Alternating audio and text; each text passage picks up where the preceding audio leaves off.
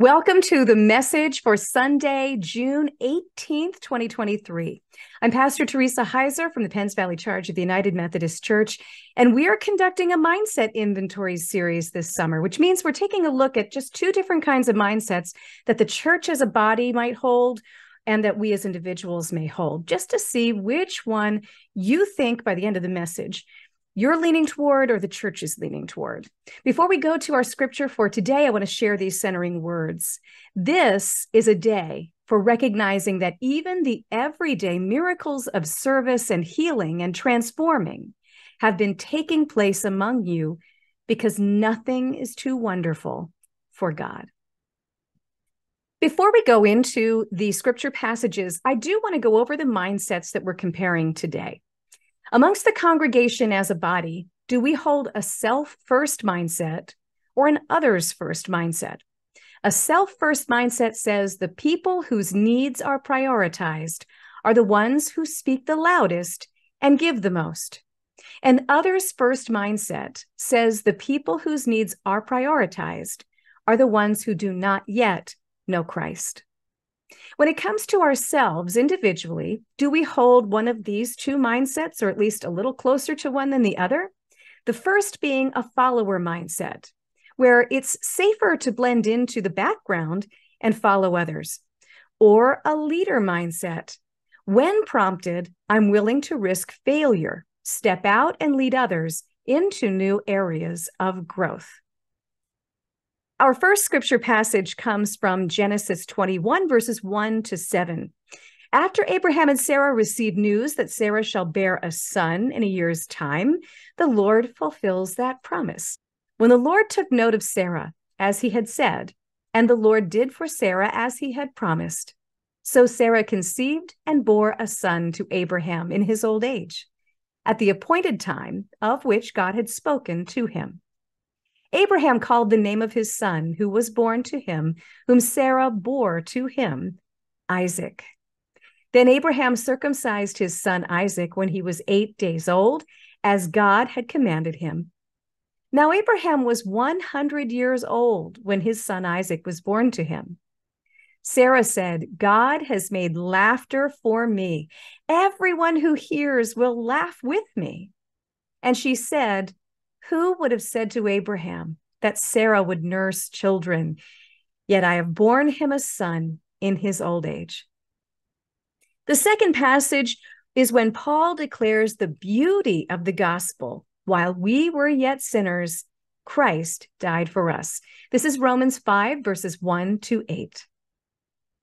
Therefore, having been justified by faith, we have peace with God through our Lord Jesus Christ, through whom also we have obtained our introduction by faith into this grace in which we stand, and we exult in hope of the glory of God.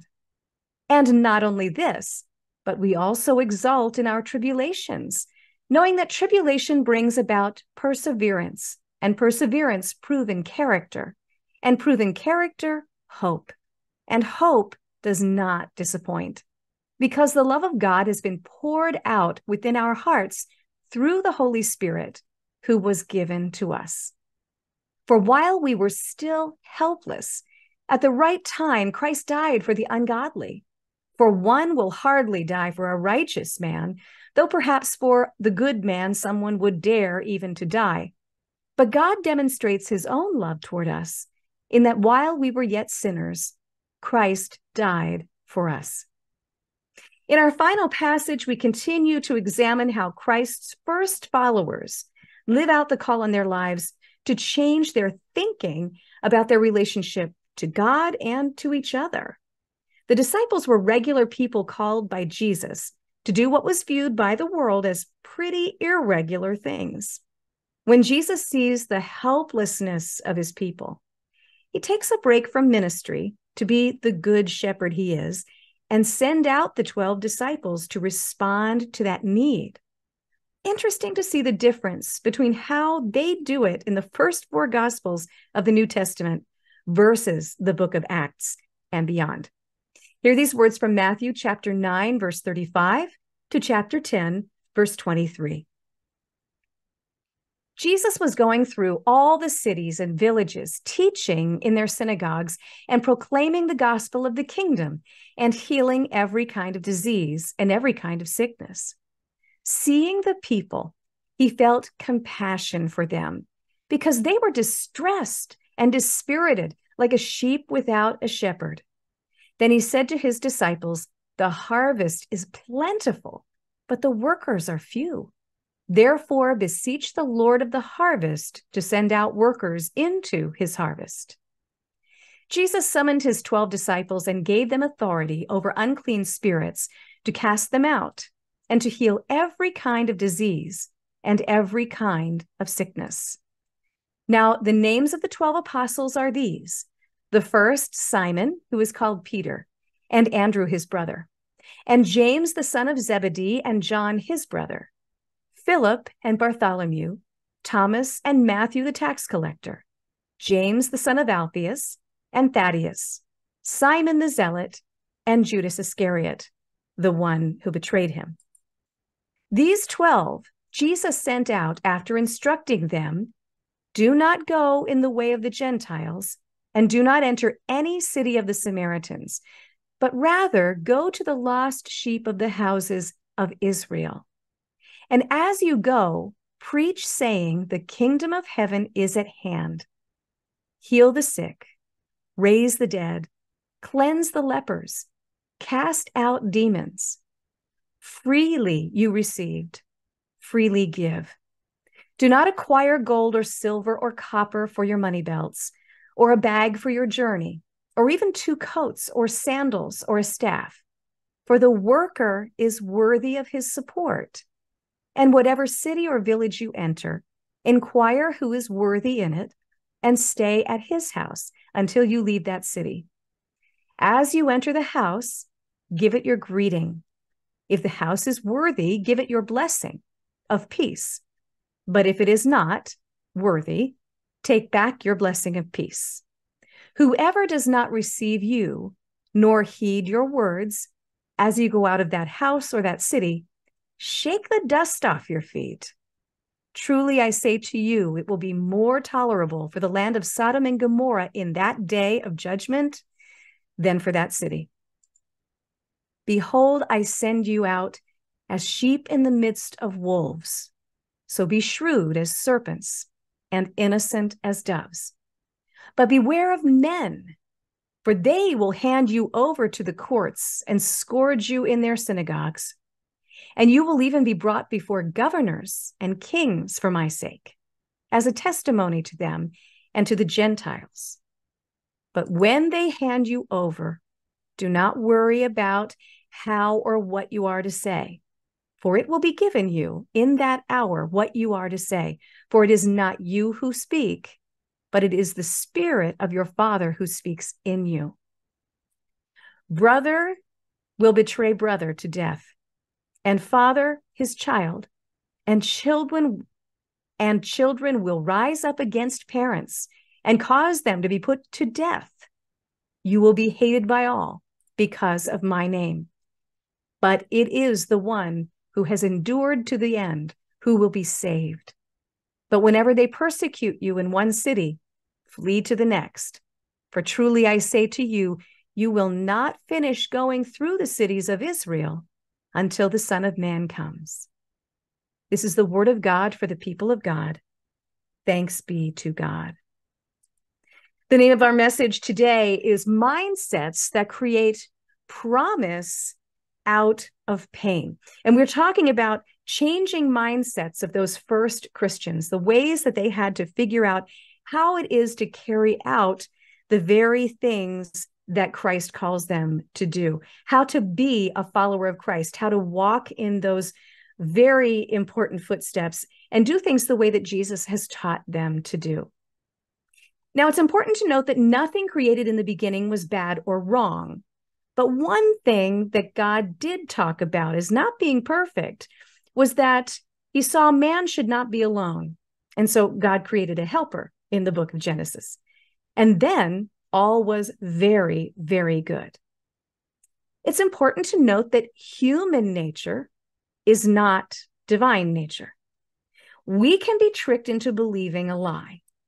The fall of the garden changed what was very good and separated humankind from God. And ever since, God has craved right relationship with us, like that in the beginning, which is why God works to redeem what humans have messed up. And followers of Christ are part of that plan. And part of that plan requires us to think about the mindsets that we hold. If we indeed are to be those who can create promise out of pain, what mindsets do we need to have? So we're going to look at those two mindsets again for both the congregation and ourselves. Congregation, do you have a self-first mindset or others-first mindset? And for us individually, do we have a follower mindset, content to allow others to lead and simply to follow? Or do we have a leader mindset, willing to risk failure in order to bring about new areas of growth? Now, the first passage of scripture that we shared from Matthew clearly states that Jesus is so moved by the overwhelming pain and just suffering that is encountered everywhere that they go, town after town, person after person, that he illustrates the need to address this. You know, there's the desire to go out and to teach and to preach and go into synagogues. And yes, and that's a very important thing. But Jesus intentionally steps back and says, you know what? We need to address this first. And it kind of reminds me of when Jesus encounters the 5,000. And if you remember, Jesus and the disciples were going off to be alone. They were going off on a retreat when it just so happened they got to where they were going to have their retreat. And lo and behold, there are 5,000 people there. So they felt like they needed to have some time apart. But Jesus was like, wow, these 5,000 people need us more right now than we need our time apart. And so Jesus fed those 5,000 people. You know, as soon as all the teaching was done, it was like, and now these people have to get home. And in order for them to get home, they've got to have the energy and the strength physically to be able to do it. And so they were fed. So Jesus is very in tune with the fact that human beings need things in order to do well. And certainly to be able to think, to be able to learn, pain gets in the way, right? Pain really can get in the way. And Jesus says to the disciples, the harvest is plenty, the laborers are few. In other words, we've got a huge task of healing before us, and look around the room. There are not very many of us. And so we can say that too in the churches. We look around the room. There are fewer of us than there were just so many years ago. And that harvest out there is still huge. We've got more pain and suffering now than before the pandemic. And it seems like the workers are fewer and fewer and fewer. But this is part of their commissioning message as Jesus sends them out, because it's actually been the same message for all of us, every Christian believer ever since. It's to look around the room.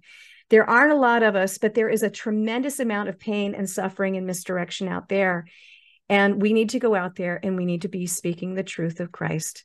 And we need to be bringing about healing, because there are many different ways of healing. And I've shared that before. Sometimes healing is simply to heal a bad day by sharing a smile. You know, you don't have one, I'll give you mine.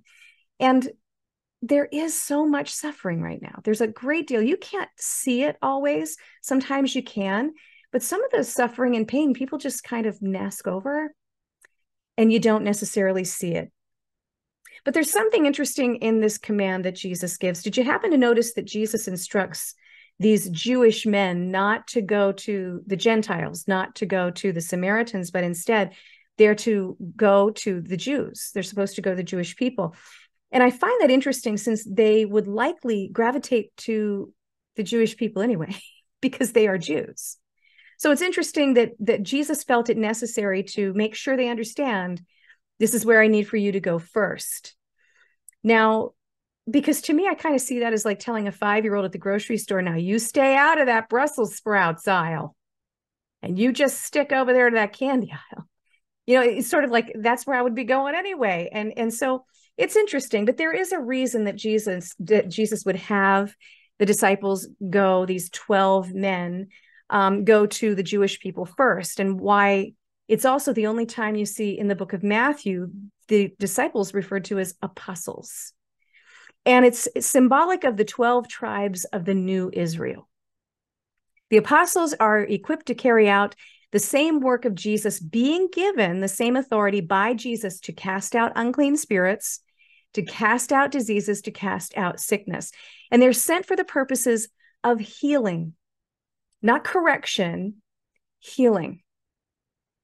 And that correction is going to come, but it's going to come from Jesus. It's up to Jesus alone to attend to that in time. But for right now, these 12 men, this 12-man healing crew, are going out 2 by 2 in order to do the work that is going to capture hearts and minds and imaginations of the Jewish people, in the hope that it'll cause a longing to know more about the source of this healing power, which will actually make that correction and teaching a lot more palatable and a lot more easy to digest for them.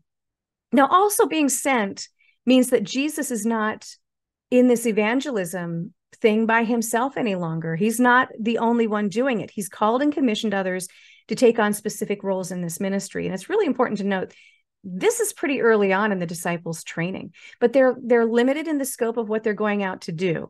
So another point that I want to emphasize in the passage is the odd restrictions that Jesus places on them before they head out. Now, these are men that are going to be traveling, and they're going to be traveling extremely light. No extra clothing or shoes, no money, basically traveling in self-imposed poverty. But it's because they're going to be doing this wonderful work. And Jesus even says those workers are worthy of the payment that they will get from the people, meaning they will be given these gifts of support along the way. They appear a lot like the 3 men appeared to Abraham in the heat of the day, if you remember from last week, and they received hospitality, correct? Yes. If you remember, when Abraham approached the 3 men, which was actually God, but approached the 3 men as he saw 3 men standing near the tent. It was the heat of the day, and he offered all kinds of things. He referred to them as master, meaning he was here to serve them, and offered them all kinds of hospitality. And so they were to expect that same kind of hospitality. And they're to stay only with other believers and converts. And if they're not shown that kind of hospitality, not to get too down, just leave. Just leave. It's okay. Because that inhospitable behavior will have consequences, and it's going to be so much better to not be there when it happens. If you remember, you can imagine one of those apostles showing up in our town. Could you imagine an apostle showing up in your town and healing a sick child? Everybody has known that this child has been sick, and everybody's been rallying around them and praying and asking God, please just heal this child. And someone comes and actually this child is healed in Jesus' name. Do you think that that person's going to have trouble finding dinner? Do you think that person's going to have trouble finding a place to stay tonight? Probably not. Probably not. Now, of course, Jesus doesn't sugarcoat the realities of what they're about to do either. He warns it's going to be difficult, that there's going to be persecution and suffering, saying he's sending them out like sheep among wolves, advising them how to stay alive to complete their task. But the most interesting thought is that they might actually be hauled in front of secular powers for the healing work that they do. Now, Jesus doesn't say if. He says, when they hand you over, do not worry what you are to say, for what you are to say will be given to you at that time. For it is not you who speak, but the Spirit of your Father speaking through you. Now, I wonder if the disciples, before hearing about that little tidbit, kind of thought that they were really just going on a simple mission trip. They're going to be going to people's homes and town to town and nothing more. But to find out that they might be betrayed by those same people that they're going to serve, that they might be actually hauled in to some kind of court. And remember, we talked about that discipleship trust fall last week, how sometimes the disciples might have felt like the spotters catching people when they fall. And sometimes they may feel like the one who's falling. And I think that that's certainly a time when you think, oh, I might actually be hauled into a secular court, that you might be feeling like the one who's falling. The commissioning feels more to me like the one willingly falling backward for sure, and counting on Holy Spirit to catch them in their need. Now, Jesus essentially says this when he promises that the Spirit of God will be apparent when their courage is gone amid persecution. When their courage is gone, not if, when their courage is gone amid persecution. So this first mission of the apostles is for Israel's renewal, to bring about faithful cohesion among the elect people of God, when Jesus says, when they persecute you in one town, flee to the next, for truly I tell you, you will not have gone through all the towns of Israel before the Son of Man comes. Now, again, what happens to those among Israel who prefer not to listen to them is akin to the end of Sodom and Gomorrah, as you heard. Not good, all for not welcoming and listening to them. Why would you want to welcome and listen to them? Could it be because they're telling the truth? Could it be because they are bringing you important information that you are going to do best to heed and to listen and welcome? Well, the apostles are going to have to be okay with all of these things whenever they set out. And it's interesting because to do the work of ministry, you do have to be all right with a lot of things. And some of that does sometimes include blowback. And there's this cycle that happens with Israel that you kind of see after you read about Exodus, and you kind of see how many times this cycle has repeated itself. And it seems to be, Israel suffers great oppression and God provides a way out because they've been praying to be freed. And then after that way out, they're saved, they repent, they rejoice, they enter a new covenant with God, they thrive, they become complacent, they suffer oppression. So it seems to be this little cyclical thing that tends to happen. And we're now to that point where God is providing a way through these apostles, through Jesus providing this way. And so if they aren't welcoming the people who are there to save them with this message, they're essentially saying no to being saved. Do you know someone who is saying no to being saved? Are you saying no to being saved? To encounter a messenger with good news and yet maintain this unreceptive heart, Israel, when you should know better by now, and certainly human being or even Christian, if you call yourself a Christian and yet you reject the truth of the word of God, that's a no thank you, God. You can see yourself out. And that's not good.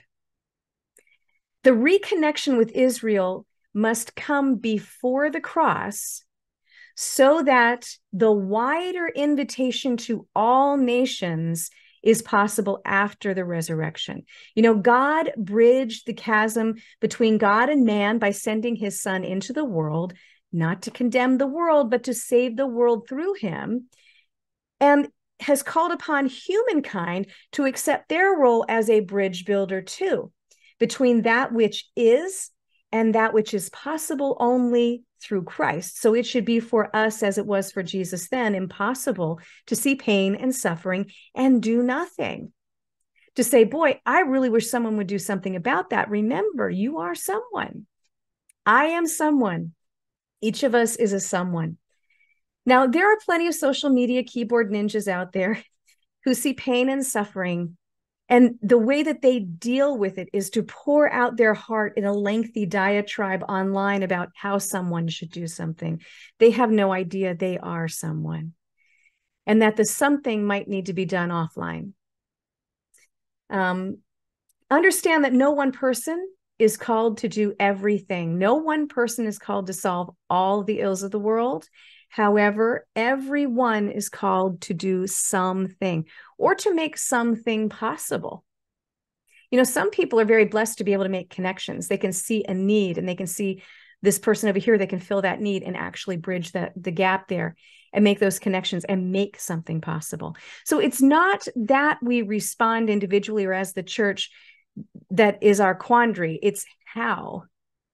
So it's not if, and it's not when, but how. So often it's how do we do this? How do we begin? And I say the way that Jesus sent out the apostles. Read it for yourself this week and then meditate on it. How are you being directed by Holy Spirit to make life better for someone who may not yet know Christ or may not yet know Christ well? And with that, I want to close the message with a word of prayer.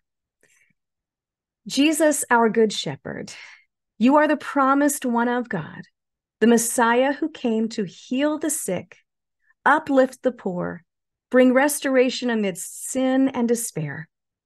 Give us the eyes to see as you see, ears to hear what you are speaking to us, the compassion to move us toward the need of the world by the power of your Spirit.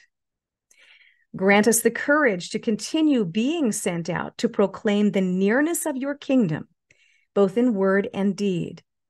And forgive us when we shy away from the task that you have for us and turn down an opportunity that was before us that we just didn't recognize at that time.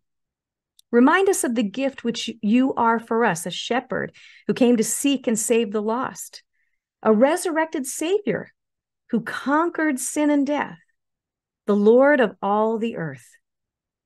And most importantly, be with us, Emmanuel, as we encounter you in the Word and announce what we have heard for others. All this we give you thanks for in Jesus' name, and all God's people said, amen. We do have a lot of announcements available on our website at pennsvalleyparish.info. Just a note, we have a change.